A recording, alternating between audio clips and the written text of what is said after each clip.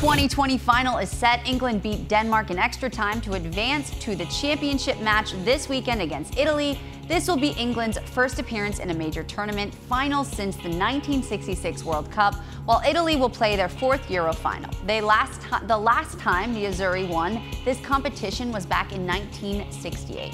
Stevie, after seeing England today against Denmark, how will they match up against Roberto Mancini's Azzurri in the final at Wembley?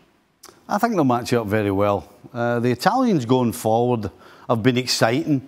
They've opened up and they've gone 100% for the throat of whoever the opposition has been. And England defensively have pretty much not given a lot away. Yes, they lost a bad goal from a free kick against Denmark, but in open play they have looked rock solid. So listen, Italy's chances are when they do go forward.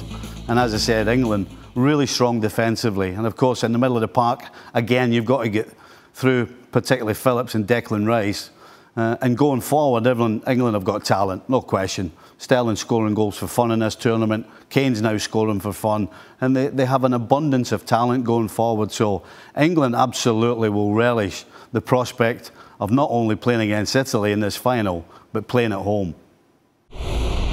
We got other people to do the math because I'm horrible at it. England are the favorites heading into the finals at 63%. Italy were the underdogs in their match against Spain, but hey, here they are again. Finals happening on the 11th of June. So, Victoria, who do you got winning it? I'm going England or I'll be disowned by my papa, so...